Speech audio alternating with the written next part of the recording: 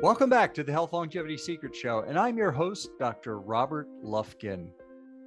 Regenerative plasma exchange is showing some remarkable results.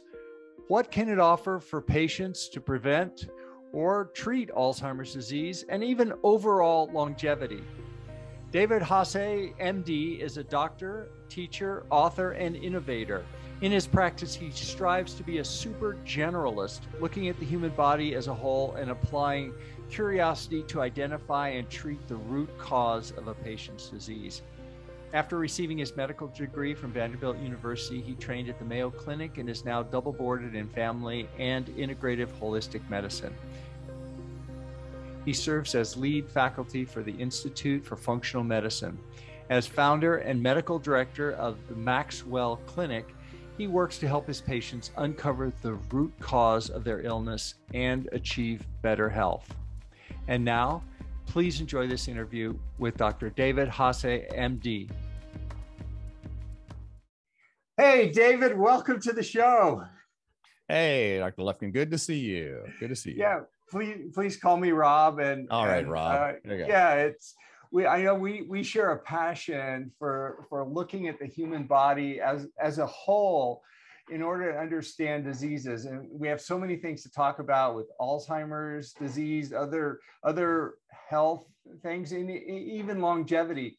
But before we do that, I wondered, this is the first time you've been on the program. Wonder if you would mind just telling our listeners when you first became interested, how you got interested in this fascinating area. Well, yeah, it's when it's always hard to know those points in time, right? But I grew up as a farm boy in South Dakota, and so I have a very practical mindset about results are the only thing that matter, is something you'll hear us say at our clinic a lot. And I think it really the bug really hit me when I was at Mayo Clinic during residency. And I realized in this kind of flash one day that, wow, everything we're doing, which is really important, is being trained to diagnose and treat disease, to name it, to blame it, to tame it, to say, wow, something is kind of falling out of the sky and hit you on the head. And now us in modern medicine need to find a small molecule that's a blockbuster that's going to take away your symptom, change the number, or fix you from the outside in.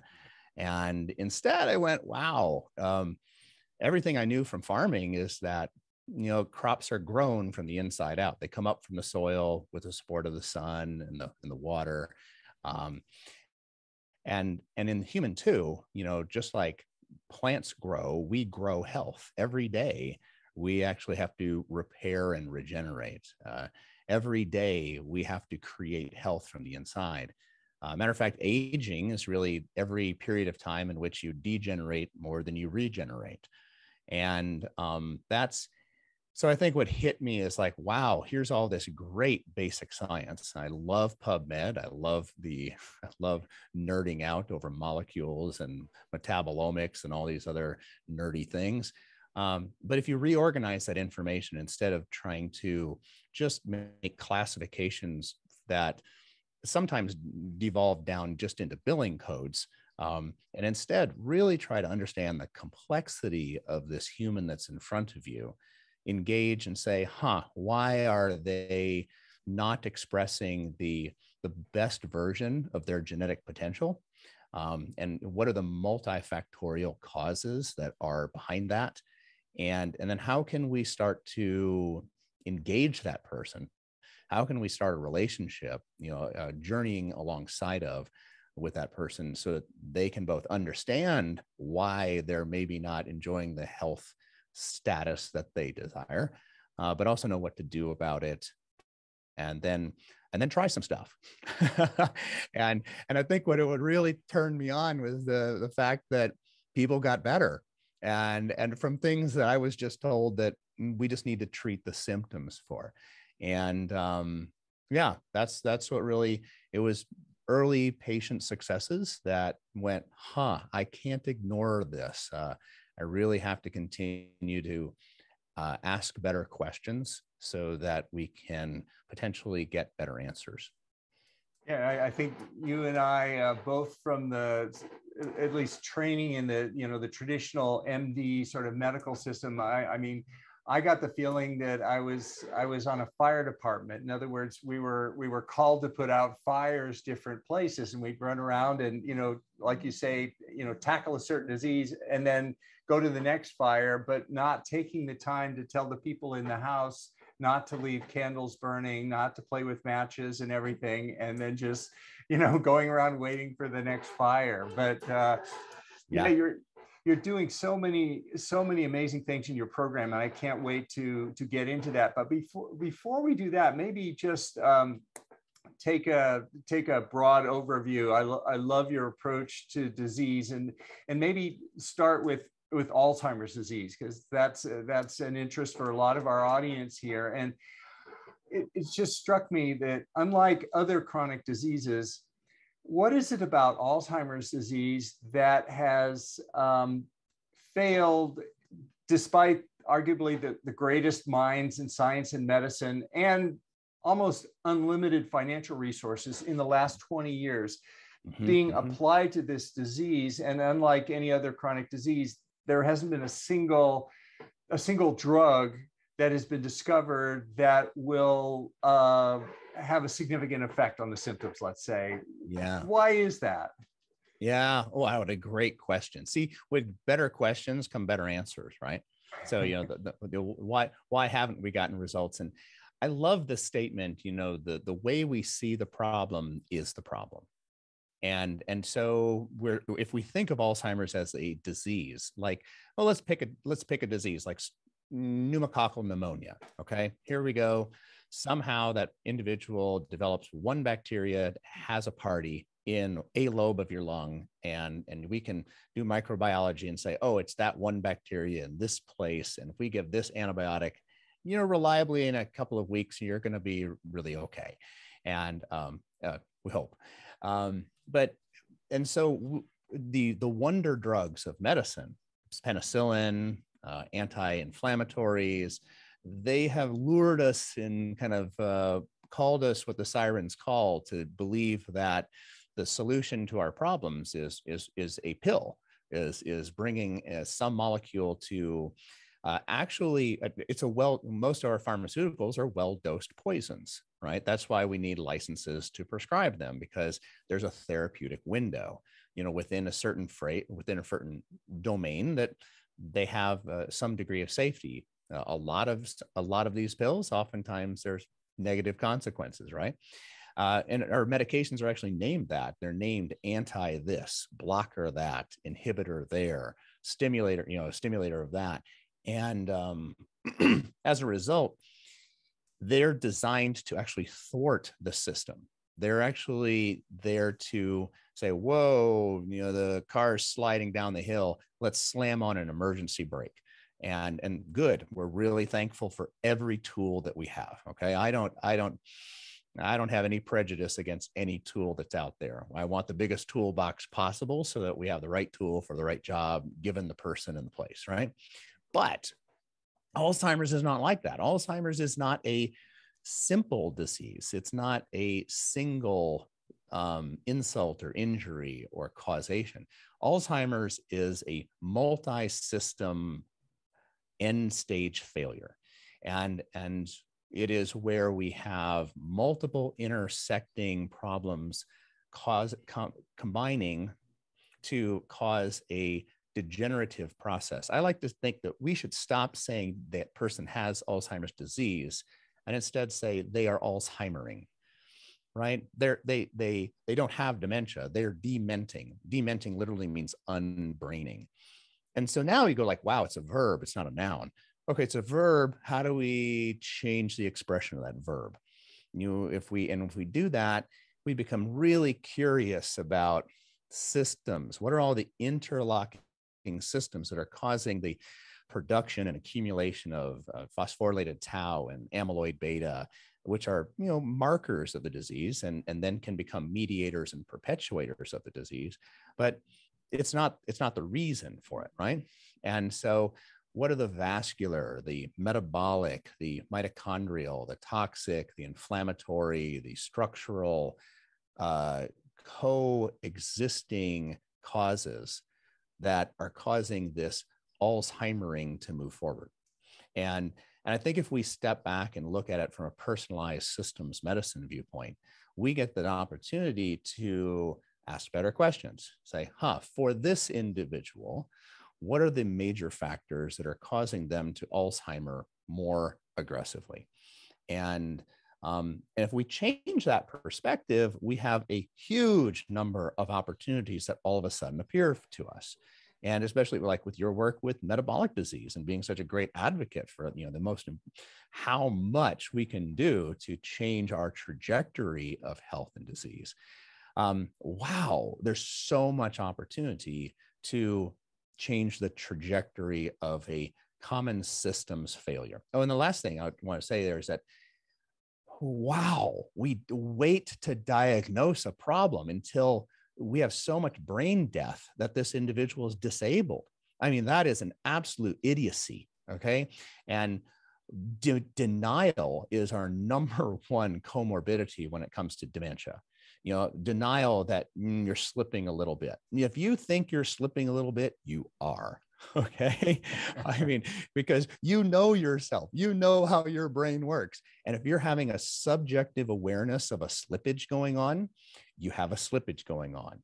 And that means there has been neurodegeneration of some sort. And I can say that with confidence because basically all of us are on a pathway of neurodegeneration of about 30 on. It just depends on how fast that slippage is going and what type of accelerators are going on. So if we view Alzheimer's disease as a systems problem and really a system of systems problems, then we have a whole opportunity for changing the trajectory of that degeneration and slowing it, stopping it, and possibly even reversing that degenerative process. If Alzheimer's, as you say, the cognitive impairment is relatively late sign, and we deny it as humans do. We tend to deny things, especially that affect the real soul of our existence, which is our cognition. Yeah.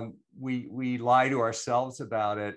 What can people do to catch Alzheimer's disease at an earlier time? And I mean, people say that, the disease exists 10, even 30 years before cognitive impairment is diagnosed clinically. What can people do to start thinking about it earlier or look at it earlier? Well, I think they just did. So, I mean, really getting the message out that, guess what? We're Alzheimering. You're Alzheimering. I'm Alzheimering. We live long enough for either our body or brain are going to give out. So I think number one, awareness is the first thing. Second is bravery. To say, if I am having some symptom, I need to pay attention to it.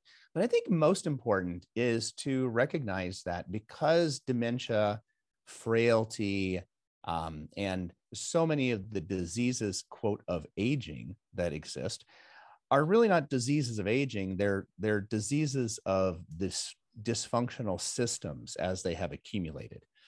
And so if you have a medical problem, so if you're a little hypertension, I just got a little hypertension, I'm going to take a pill for that. No, but just definitely take the pill to control the hypertension. However, why are you hypertensive? What systems dysfunction is going on at that point in time? And address that aggressively. Get back to a state of health that is as self-created as possible.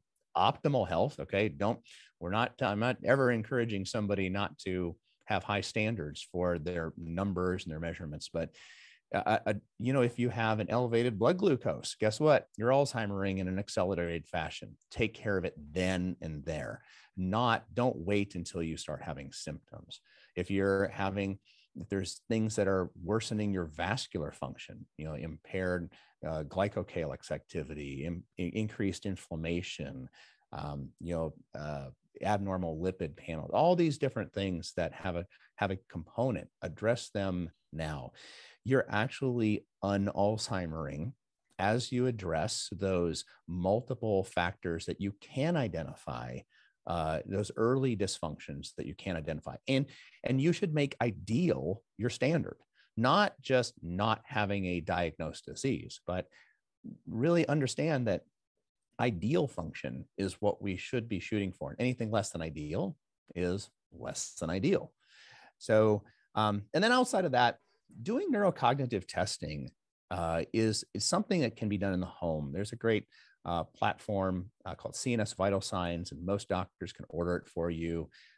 We have cognitive screeners that we're going to be making available on our website just to help people to have this question: how's my brain doing?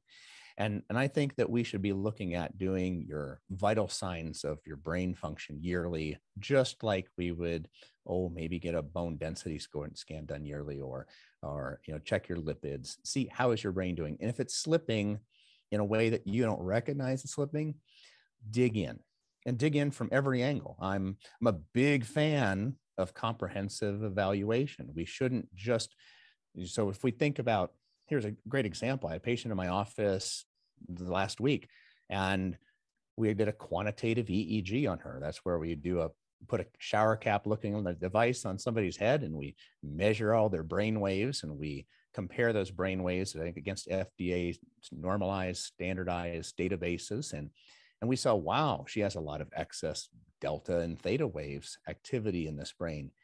It was actually that abnormal finding that is indicative of an early progression in the Alzheimer's dementia process that led me to ask, hey, are you having any mental challenge, any memory challenges? She said, well, yeah, I haven't told anybody about it yet, but I'm a little less sharp than I used to be. And here on her neurocognitive testing, she's still at the 77th percentile for her age. So here's a person who nobody would think that there's any, she's at the early stages of the end stage, right? When you start having symptoms, that's the early stage of the end stage. And you have to address it with that kind of aggressiveness. But yeah, there's a whole host of tools to start asking, how is this brain dysfunctional? Those are great points. I just want to underscore one thing you said that just it still amazes me to this day that everything is interrelated for Alzheimer's disease. Let's say that elevated glucose, that means you're pre-diabetic, also means you have an increased risk for Alzheimer's disease. That those lipids that are abnormal, that the hypertension you have are driven by the same factors, and even the calcium score, the CT calcium score of my coronary arteries, the elevated calcium is also an independent risk factor for Alzheimer's disease, as is the bacteria in my mouth, the P. gingivalis. And, all these inflammation, metabolic factors, they, if you help one, you'll help the other. So it's kind of a common road to good health that hopefully we can all pursue. What are you most excited about, David, with Alzheimer's disease, and as far as the treatments and possibilities now? What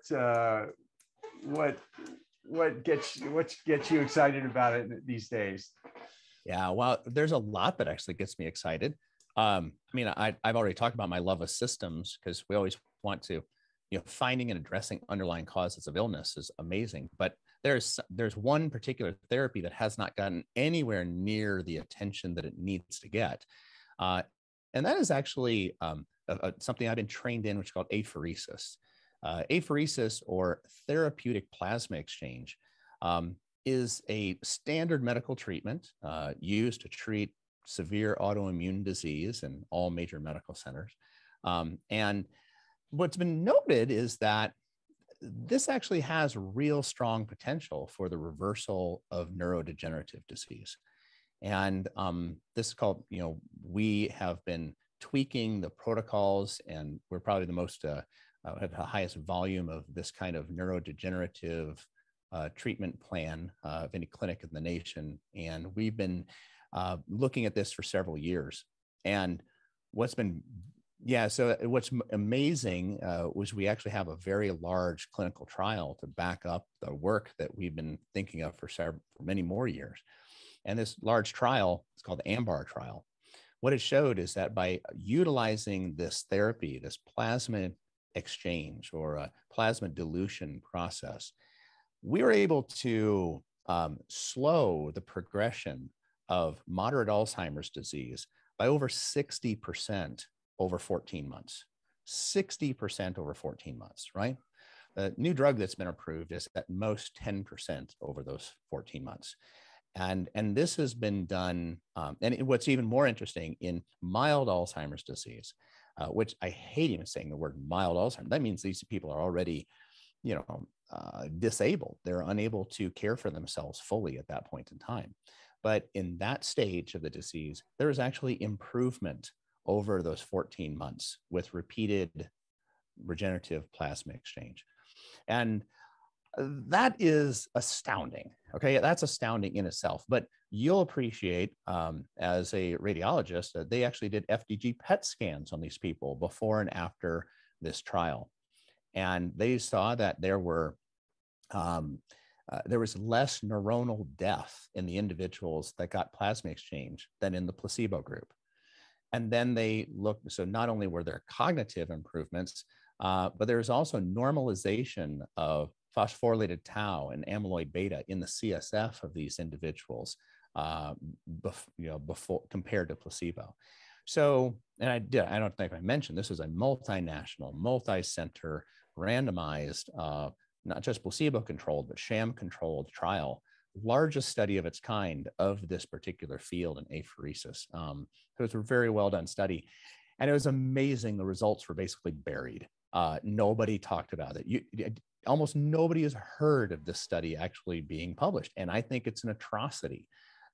So, we're really working hard to not just bring this forward, but help other doctors and other centers, bring this type of therapy forward, because I think it is the greatest hope that we've seen in the process of for the concern of neurodegeneration of any outside in intervention.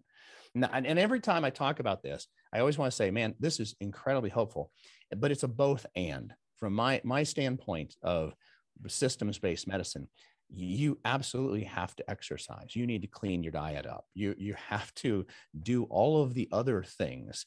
Alzheimer's is a full court press condition.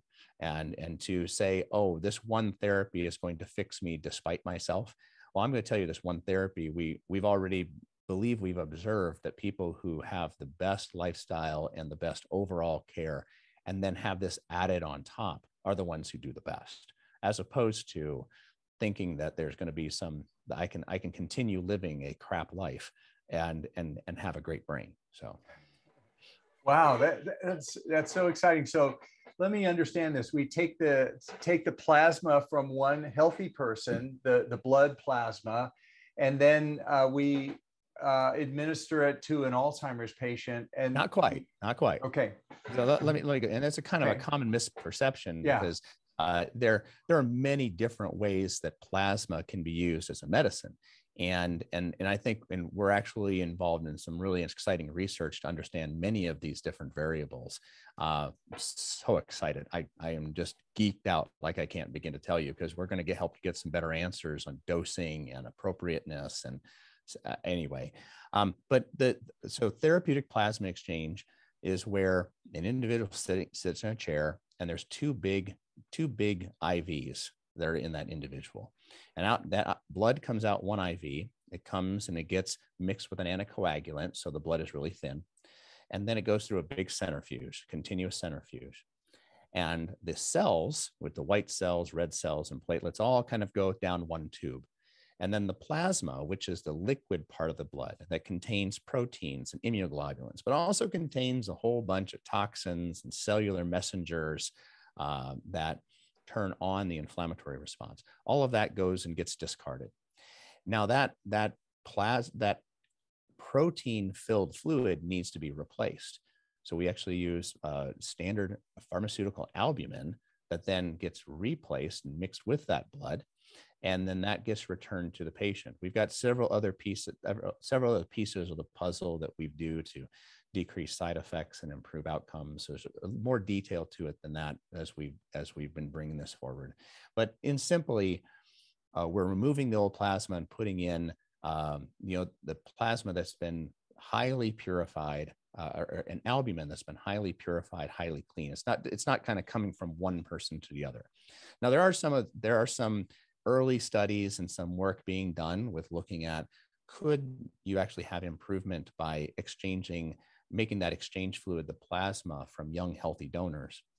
Well, there may be some benefit to that, but there's also a lot of known and unknown risks in that domain. And I'm very much of the belief, and always have been, that my first job is to do least harm. I do least harm. So we focus very strongly on safety, and that, especially when we're in these areas that we have to care for people as we would want ourselves cared for, our parents or our children cared for. And anyway. Yeah. Oh, So wow. Does that help explain it a little bit more? Yeah, absolutely. So what do you think's going on with that? What is it about the plasma? Have they filtered it, and is it the plasma, or is it materials in the plasma, or what's the mechanism, do you think, that's what's helping these patients? Oh, it's a great question. How many hours do we have? Because in my practice, with some of our patients, we're diving into whole genome, whole metabolome, whole transcriptome, volumetric MRI, quantitative. We really love the data, and to know, why is it, what, and trying to figure out who's going to benefit most from these procedures, and who should get treated sooner than waiting until they actually have memory loss. All of those are important questions. But, when I think about how we approach the treatment of this disease, it is starting early. It is starting, it is starting in a way that is safe. One of the miracle things about plasma, when we really recognize that this is working, we have to ask, well, why does it work? And it goes back to lifestyle medicine, because what is plasma? Plasma is the great interface. Plasma is the interface between what we eat and our blood, what we put on our skin and our blood, and what we breathe in and our blood. And that blood then goes to our innermost parts and tissues. So when we're removing the plasma, we're affirming that junk, dirty plasma there are things in there that are perpetuating illness. And those could come from the gut, from the air, from the what we put on our skin, or what's produced inside of us. So so there's so many things that are actually being removed. Let me ask you this. What is the number one antioxidant that is in your bloodstream? And I'm going to give you a little pimp question, just like we do with medical students. So unfair. It's unfair of me, right? But what's the number one antioxidant? I know I'm just telling the audience this is unfair to do to somebody, but what's the number one antioxidant in your bloodstream? Well, I'm still learning this with people. I know glutathione is a great antitoxin, but the antioxidant would be red blood cells, right? So glutathione is a really important antioxidant, super important. About 15% of it lives inside your mitochondria, but not a lot of it in your bloodstream. It's actually albumin. Oh, okay. Albumin, the protein albumin that floats around your bloodstream. And then the second place is uric acid, which is amazing. Low uric acid is actually a predisposing factor for Parkinson's disease, which is interesting. But if your albumin has a whole bunch of sites on it that soak up free radicals, that basically is a sponge, and it's going through your body as a sponge, and it's cleaning stuff up. So the more inflammation you have in your body, which is fire at the level of cells and tissue, the more oxidative stress you make, which is really fire at the level of molecules. And so albumin is kind of that wet blanket that you throw over the fire, and it gets damaged. It gets glycated. So sugars attached to albumin, and so sugars attached to albumin, oxidative molecules attached to albumin. There's a whole host of toxins that go on there, and beta amyloid has a relationship with albumin as well. So the idea was, it's like, well, wait a second. We know that the CSF of Alzheimer's patients, let me back up. In the blood of Alzheimer's patients, their albumin is more oxidized than in the albumin of healthy patients. But if you look at the CSF, at the fluid surrounding the brain, the albumin in the CSF of Alzheimer's patients is amazingly more oxidized than the CSF of a healthy person. So the question was, it's like, wow, maybe the albumin itself is toxic. Let's remove the old albumin and decrease the injury pattern, and maybe basically put in this massive antioxidant sponge, that can clean up the body and can help remove toxins and such. Now, that's one theory. But there's so many things in plasma. We have a huge cytokine reservoir. So we have observed some really interesting changes in body-wide cellular behavior when we do plasma exchange. Because the really interesting part about all this, the really interesting part is, what is plasma exchange doing at the level of longevity? Because remember, Alzheimer's is an age-related disease, and aging is more degeneration than regeneration. It turns out in the animal models that basically gave rise to this whole hypothesis that if you put old stem cells into a younger environment, or even just a cleaner environment, those old stem cells start to act younger again. And they start to do more repairing, no matter where they are. If they're in the skin, in the liver, in the kidney, in the olfactory bulb, in the hippocampus, in the bone, in the immune system. In animal models, we've seen upregulation and an improvement of the stem cell function in all of these organ tissues with the equivalent of this plasma exchange process. And it's been fun to watch our patients actually start to look younger. When it was very funny, one of our early Alzheimer's patients that came in for plasma exchange, he was going through the process, and after his 12th exchange, because we were going after it very aggressively, not only did he say, my brain is functioning as good as I can remember it functioning, his wife said, his memory is as good as it has been in the last 12 years I've known him. So, had a huge improvement. His mood improved, his energy improved. It was a kind of a little bit of like, is this for real? And we were laughing about it. And then his wife said, she says, I'm sick and tired of this. I want to be the one doing this, because look at his skin. Look at his skin. And because his skin was just looking better. And I'm not really an aesthetics guy, I love the brain and I love function. So I was like, yeah, he looks good, but no, he looks great. And I was like, now I can't say that works for everybody. And he was doing everything else right. I mean, really eating, how when somebody changes from a junk diet to a clean diet and they start exercising and caring for themselves and drinking water and all those other things, they look younger too, right? Decrease their stress load. That helps too. So I think I never want people to think that, wow, this is the one thing that's going to work. No, the question is, yes, it's very helpful. I think this is going to be a remarkable therapy, and already is.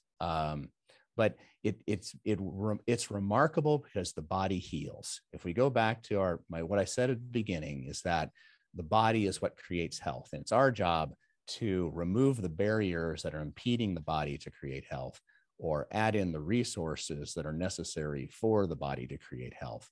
And then guess what? It knows how to do this stuff. And we can have more good days. And really, at the end of the day, why do I do this work? Because oh my God, I value wisdom. I think wisdom is our number one resource that we have in the world. It is our scarcest resource. It is our most precious resource. And wisdom is held in elders.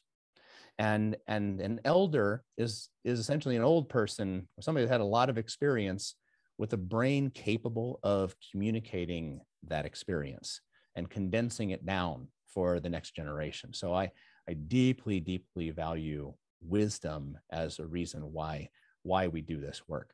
And that's where we got to where we are. That's a beautiful thought. And as you were talking about the albumin and longevity, just occurred to me, we had on the program, we were interviewing a professor from the University of Zagreb named Gordon Lautz, and his specialty is glycans, and all he looks at is glycans. But I know you're interested in biological clocks and all that, and one of the things he's done is he's looked at glycation, glycosylation, not glycosylation of albumin as a marker for chronic disease and aging. And he's developed even a biological clock called glycan age, where it looks at the albumin. So it, like you say, at some level, the albumin is fundamentally tied to these chronic diseases and even longevity itself as well. And he's showing that the glycan age clock, where you collect it with a blood sample, is similar performance as a biological clock to Steve Horvath's epigenetic DNA methylation clocks and some of those as well. So it's a really exciting area to look at there. Yeah, we've been tracking via that mechanism through in a more advanced protocol than Horvath's initial work with TrueAge, looking at about 850,000 DNA methylation sites, looking at the methylation age clock. We've been looking at telomere changes using Life Length out of France, which does a great, telomere testing is a challenging place to work. Great data, but average telomere length doesn't tell you as much as you'd really want it to tell you. And so we've been tracking all of these, and we're looking forward to publishing our results. So it's been very, very encouraging. Oh yeah, I can't wait. Can't wait to hear about that. Now you offer a wonderful program where you're based there, and it deals with patients with cognitive decline, and as I understand, even healthy people who want to improve their life and maybe even extend their longevity. And maybe you could talk a little about what you're doing down there. Absolutely. So yeah, we have the Maxwell Clinic in Nashville, Tennessee, and I have a real passion for clinicians. I believe that a tremendous amount of healing comes from a great doctor-patient relationship. Being known, being heard, and being engaged. And so we have a wonderful group of clinicians here in Nashville. You can look us up on maxwellclinic.com, and we do a whole person care, and neurocognitive decline is part of a whole person care.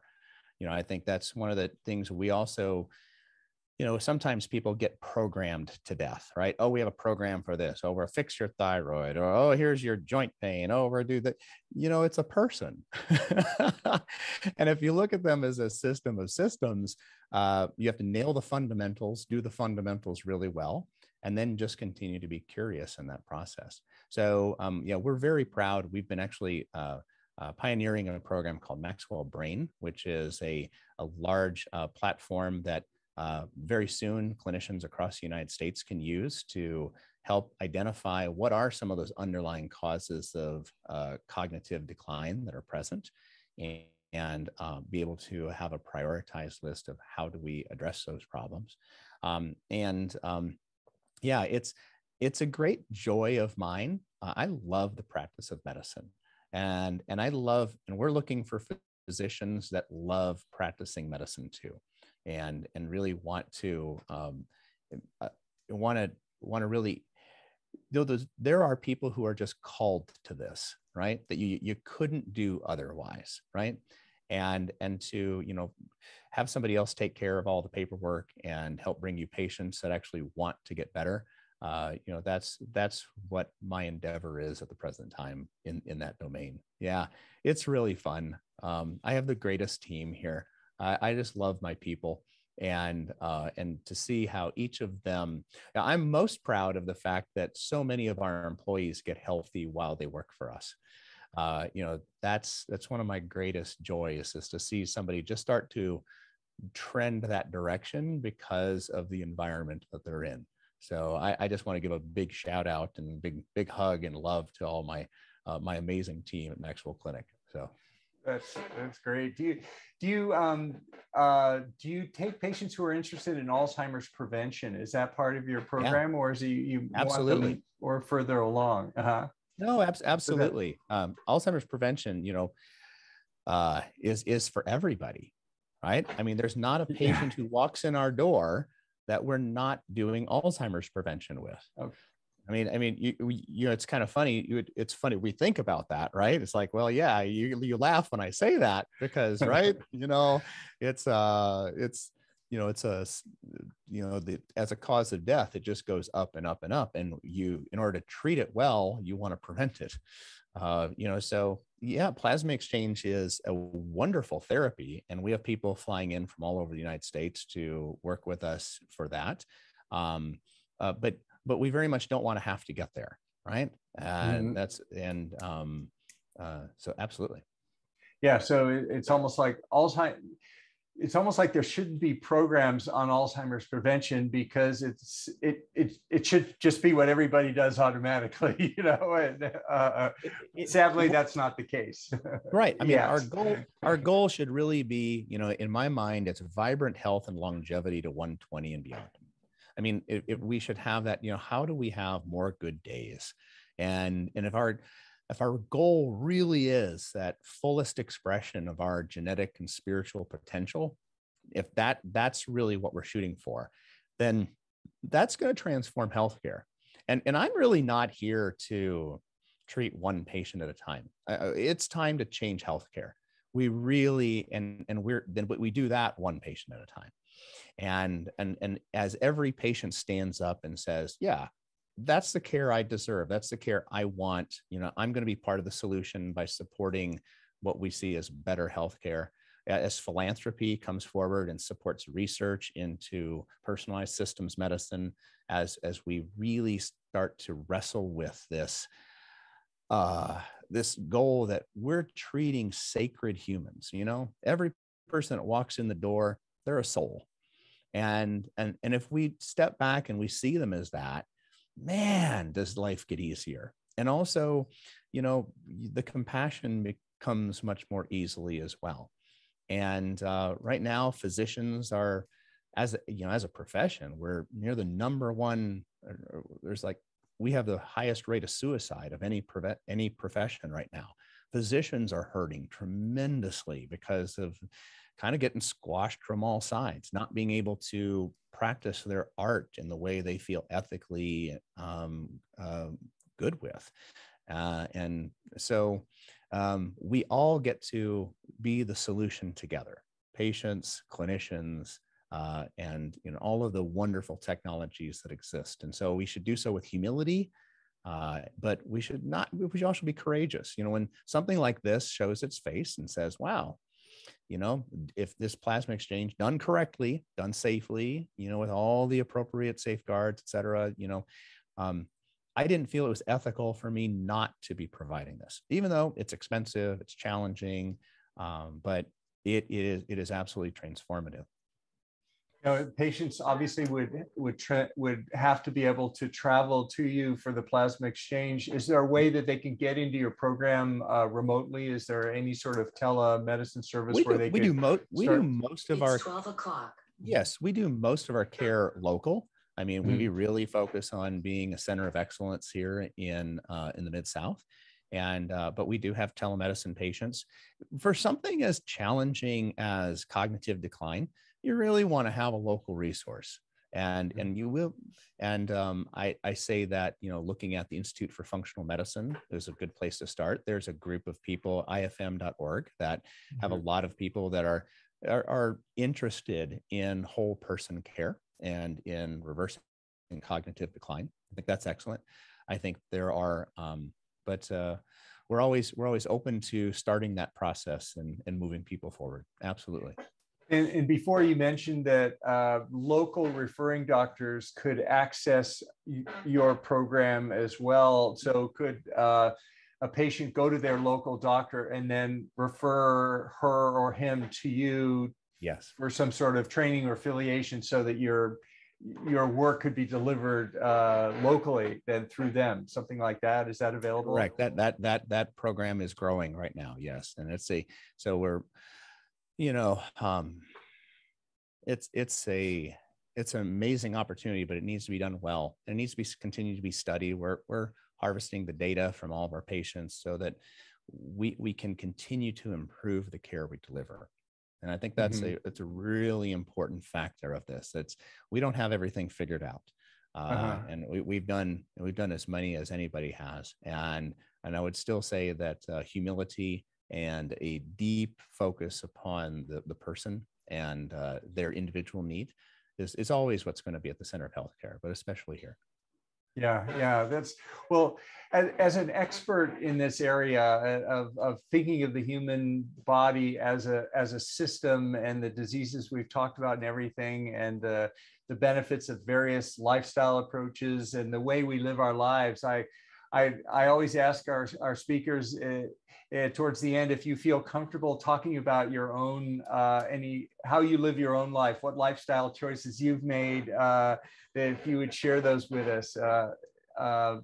It's oftentimes very empowering for people to hear someone like yourself saying what you actually do. Yeah. Oh, it's great. Absolutely. More than happy to. Gosh, where do I start? I'd like to say I've been blessed with a lot of learning opportunities with regard to my own health. That's the positive way to look at it. But I will say, some of the things that have been the biggest tipping points for me is number one, to come to a point of loving yourself. And what is it going to take for you to really view yourself as worthy of self-care? Self-care means you're not taking care of somebody else. And for me, one of the most important things for me was to really examine that and to say, I had to deal with some early childhood stuff to see that some belief systems that I had to, I was only good if I could help somebody, right? I was only good if I was good, right? I wasn't intrinsically worthy of love and care and of self-care. And sometimes we, in the drive to, change somebody's diet, and, I look here at, here's my little packets of supplements I took today, which I think have great value in the appropriate way. And I regularly fast. Every quarter I do a 5-day water fast, and I intermittent fast frequently throughout the week. I have the benefit of having a great IV suite in my clinic, and I utilize that frequently, which has helped me tremendously. And like NAD but supplements. It really, I want to keep coming down. I didn't do any of those things until I dealt with the pain within. And so we are really fearfully and wonderfully made. And if you're not seeking care, if you're stuck somewhere, then you just have to continue to be brave to ask the questions about, well, why am I stuck? And it's, I really believe people are good and they're smart and they're capable and they want to do good for themselves. I hate it when people in the medical world say, oh, people won't do lifestyle change. Oh, they don't want to change. They just want a pill. I want to smack them upside the head. I mean, I literally, want to physically harm those individuals, because no, it's amazing. Everybody wants better for themselves, and almost everybody knows that they have a part to do it. And if you're gentle and kind and loving in the process of bringing that forth to them, and you don't go about it from a place of shame and guilt, guess what? Amazing things can happen in their lives. Amazing things. So it may sound a little cheesy, but it starts with love. It starts with love of self. If you're going to actually, it takes a lot of self-love for an elder to say, yeah, you know what, instead of my estate paying for me to be in a memory care center, I'm going to take that same amount of money and I'm going to apply it towards reversing my cognitive decline so I can be the asset for my grandchildren that I should be, right? So I can fully be present. And we really, it takes a lot of bravery to move forward in life. But if you know it's worth it, if you know you're worth it, then it's possible. Yeah. Wow. That's refreshing to hear that. That's beautiful. David, how can people get in touch with you? We're going to put everything down in the show notes. We're also going to link to your book, Curiosity Heals the Human, as well. So hopefully people will take a look at that if they want to hear more about you. But could you just tell us your website one more time so that the listeners Sure. can have it, and the best way to follow you on social media as well? Absolutely. MaxwellClinic.com. That's MaxwellClinic.com. And you can find me everywhere on Facebook, Instagram, etc. at David Haase MD. That's DavidHaase MD. And yeah, I'm there. I'm not on social media as much as probably everybody wants me to be, but like I said, I love patients, and our work is to improve their health here. If you want to learn more about plasma exchange, just go to maxwellclinic.com/RPE. That's regenerative plasma exchange, RPE. .com. Wow. This has been. Thank you for the opportunity for me to share some of what we're doing. We're all on this journey together. I like to say we're all here just to walk each other home, right? And each of us play a part in each other's lives. And thank you very much for this invitation to be with you. Thank you for the work you're doing. Oh, well, thank you. That is so beautiful. I've really enjoyed this hour and getting a chance to know you better and learning about the amazing work that you're doing in your life. And thanks again for being part of this. Note, this is not intended to be a substitute for professional medical advice, diagnosis, or treatment. Always seek the advice of your physician or other qualified health provider with any questions you may have. Never disregard professional medical advice or delay in seeking of it because of something you have seen here. If you find this to be of value of you, please hit that like button and subscribe to support the work we do on this channel. Also, we take your suggestions and advice very seriously.